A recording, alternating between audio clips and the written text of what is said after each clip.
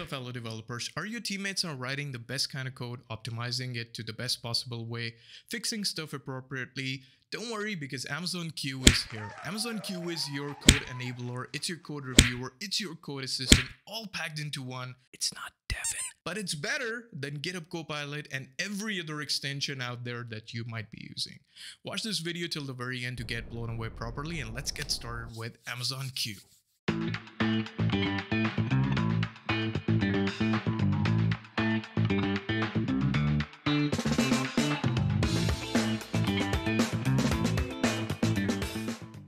Welcome back, everybody. So Amazon came forward with Amazon Q, which happens to be the most capable generative AI powered assistant for accelerating software development and leveraging companies' internal data. So as far as leveraging companies' internal data is concerned, it's not a biggie. Almost there are quite a lot of AI platforms that are offering that, and you can even use different LLMs along with different RAG techniques to sort of achieve that as well.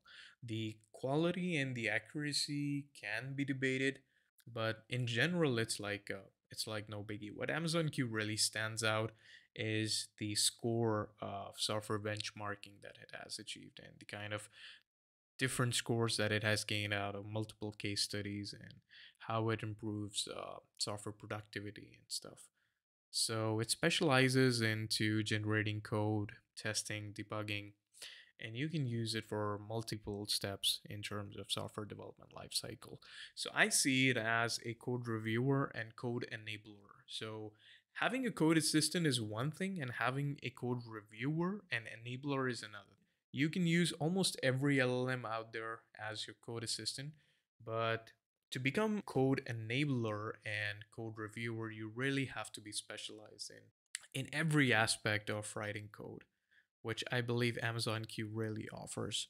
So, and alongside that, you can obviously use it for, your business results code bases upon your enterprise data repositories to analyze trends and talk about your data. So, just a bit of an introduction. We have Amazon Business Q as an outing, which sort of generates lightweight applications just through your text. We will be exploring that in the future, but for the current video, we're sticking to Amazon Q Developer, which sort of, as we have talked about it, can be used by so many different layers of developing solutions. So here are a few good things listed about Amazon Q Developer. So it's available with different range of IDEs. We'll be using VS Code to sort of use it, and you can use it to gain assistance, as we know. This is a cool little thing where you can achieve multiple scenarios just by, as it says, Amazon Q developers generate real-time code suggestions ranging from snippets to full functions based on your comments and existing code. Oh yeah, it also supports CLI completion, so, and natural language to bash translation. That's why it says that it's also available, but it's just in Mac OS, not in Linux or Windows. So yeah, we can go ahead and explore that as well.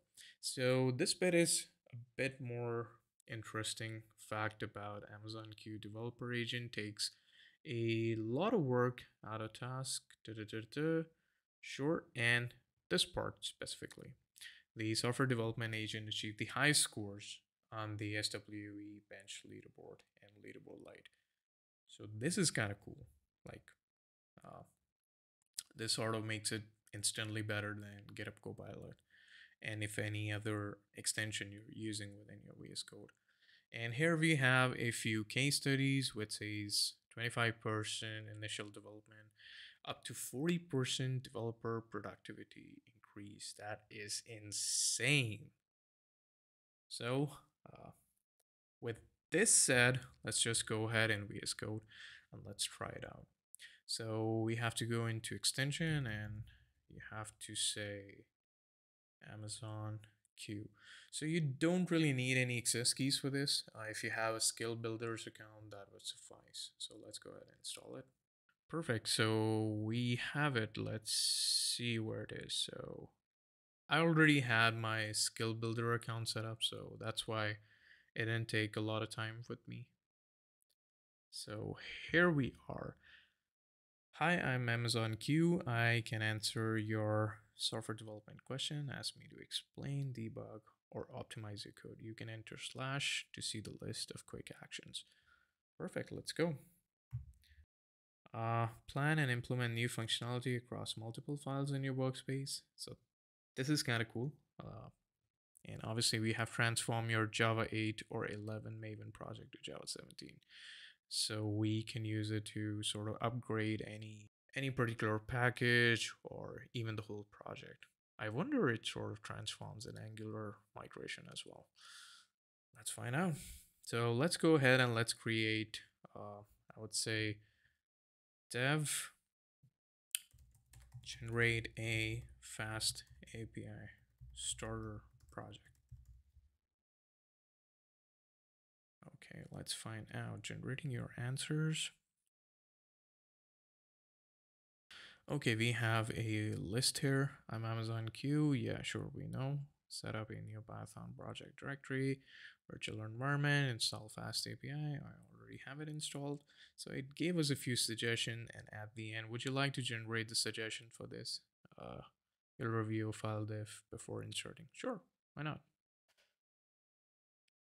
Perfect. So it generated us with a main.py, run.py. It also generated tests for us and a requirement txt, environment variable, and readme. Perfect. Insert the code. Code has been updated. Would you like to work on another task? Let's see. Perfect. So here we are with everything. So here we have a simplistic from fast API, import fast API. We have a root statement here, which is said. Just says hello world. Then we have readme. Oh, this is great. This is absolutely great. So in the requirements, we have fast API, unicorn, and we have run.py. Let's go ahead and try to run it. So I'm just gonna go into Amazon Q test repository and I'm gonna type Python run.py. Perfect, so it's running. Let's go ahead and check it out. Localhost 8000 and it's working. Let's go ahead and check the docs. So the Swagger thing comes default with fast API. So perfect, everything is in place and we just did it with just one line of code. All right, let's go ahead and ask Amazon Q about this particular. So we can say, oh yeah, work on a new task. Your session is closed. What changes would you like to make? So let's say I would like to add a new route to main.py, which returns a random number.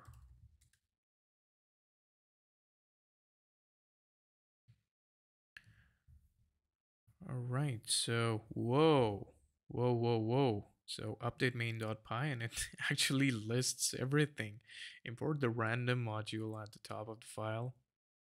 Oh man, this is awesome. Added a router handler function name get random. Awesome. And this is the code implementation. Random number, random int from 0 to 100. Awesome. Update the test main.py. Oh man. This is awesome. I don't know how cool Demon is going to be, but this is insanely cool for me. I mean, uh, just look at this. It has every little step, just like a developer would think, by updating the main, then going ahead and updating the tests, and then eventually updating the README, which most of the developers don't do. So, all right, so it came up with a few changes, and let's see. Okay, let's go ahead and wait a second. Where are the updates? I cannot see the up. Oh man, this is awesome. Great. And let's go ahead and let's see if we have it within the README. Wait, what was the thing regarding README? Uh, Add a new section usage. Okay. Okay. Where's usage? All right. Oh, here it is. So to get a random number, you need to send a GET request. Perfect. Perfect. This is so cool, guys. I'm pretty sure you're blown away by this as well. It also generated like a sample env file for us over here with some random names, which is kind of cool. So let's go ahead and see if it can sort of explain a particular code.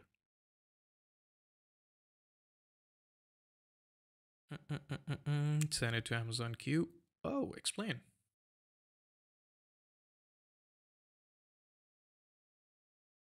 All right, so I'm Amazon Q. Yeah, we already know the code block that you've provided is a fast API route that generates a random number between 0 and 100 and returns it as a JSON response. It has given you pointers from the route definition to the method.